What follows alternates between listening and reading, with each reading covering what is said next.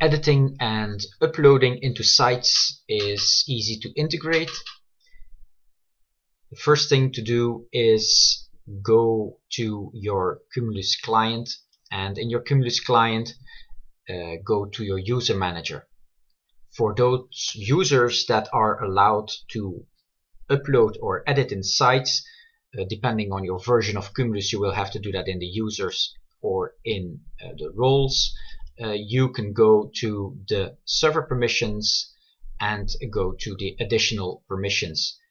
For those people you want to allow upload in sites, you have to add this permission, and the people you want to allow editing of records of metadata, you have to allow add this permission.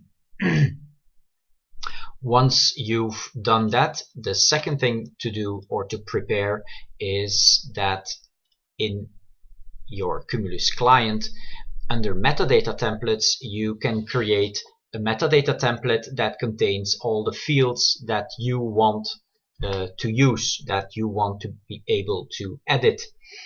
And you can even set a default value if you like. This is what you can create. If you want a different metadata template for a specific user, just log in as that user, create a metadata template, and make sure that the name starts with sites, and then that metadata template will be used for that user. When this is prepared, you can integrate it into sites very easily just by in your sites folder adding this folder to the customizations folder. You will notice that this folder has substructure and under which you can find asset shield.xml.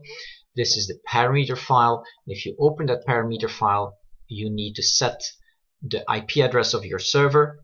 You need to set the Cumulus user that is allowed to access all the catalogs you want to do editing in, and is allowed to do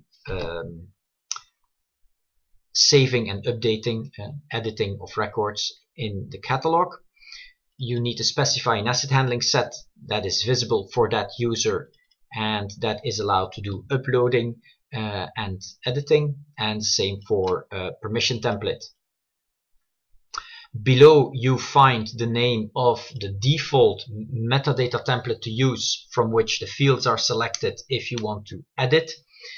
And underneath that you can find the text that is displayed in the different screens. So if you want different text to appear, you can come here to this file and modify it. Once all that is finished, you need to restart your Tomcat twice because there are libraries in the customizations and they need to be copied over once, and that requires two restarts of Tomcat. When all that is finished, you are ready to use editing and uploading in sites. If I log in as a user that is prepared, so has the right permissions, I can go into my collection basket and automatically I see a pencil button here for those records. I can edit them individually. The fields that appear here are those fields that you specified in your asset handling set. And when I'm getting to these fields, I say I want a notes field, and I'm just typing in test. As a status, I'm going to say this, and I'm going to set here. Caption is Peter, writer is Vince, and a date, I could change the date maybe to 3/02. When I click save, these changes are processed, your screen is refreshed, and if you go back in, you can see that now these values are set for this record. If you check another one, you will notice that they are not checked.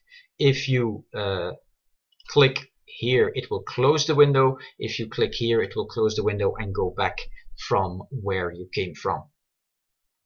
If you want to do a bulk edit, every record that is in the collection basket, you can set its values. So I can say all, and please be careful, it will override any value in your collection basket of any of the other fields. So I can set this to true, and let's say I'm putting this on the 25th. So it's year, month, day. That's why I'm showing here the example format. And at this point, all the values have been set to what I just typed in. You can see all of this. Then how do I add new files? I can add it to an existing basket, or I can empty the basket and start from scratch. I can go in here and have first, it says first set information to add. So I can say some text, and the value I want to set is approved, and the value I want is true, and I'm setting this to the 28th. I can do single file uploading. Single file uploading means that I'm just clicking here and selecting a file and clicking then on the upload. So this works like this. I select the file, I do open, and then I can click upload now. This is supported by any browser. And when I click close, it will update my basket. Another alternative is to use the drag and drop functionality. In that case, I can open a folder, any folder, and I can drop files in. So I can go here and I can say I want these two files, and I can drop them in, and they will be processed. And you can see that you have a process bar, and when you look here, you can see all the names of the files that were processed. And when I click close here, it will update the basket, and you will see that those two are in here as well. Now I can still go here for a bulk edit or an individual edit to modify some of the features. So that's how you can easily upload and edit metadata in your catalog via sites. Thank you for joining. See you in the next movie.